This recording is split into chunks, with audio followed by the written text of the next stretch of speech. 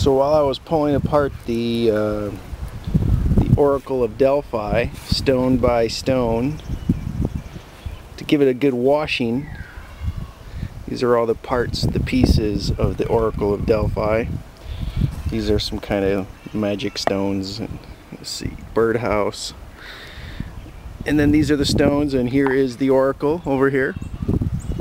Now I have a particularly upset gigantic spider that used to live and still does in the Oracle. Look at the size of this guy. Where is he?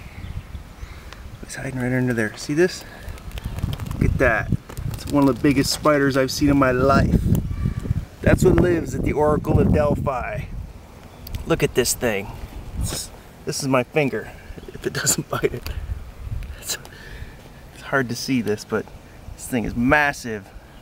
But it's waiting for its home, so I gotta put the stones back together here.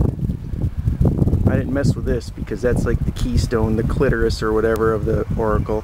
I don't mess with that. That's out of my zone of proximity. And well, I gotta drain this and refill it with some fresh water. Get that gigantic spider its home back, and plant some stuff and clean up the stones around here, and get on it. Look at this guy. Okay, that's the size of a brick. That's the size of the spider.